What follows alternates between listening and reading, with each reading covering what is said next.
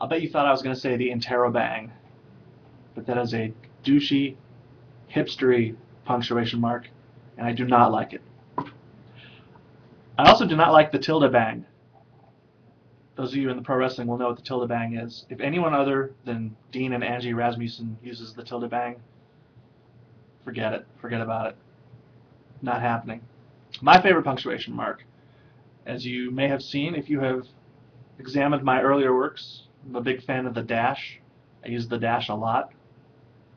It's probably not my favorite. I think, especially now in the Twitter age, the criminally underused, my favorite punctuation mark, the semicolon.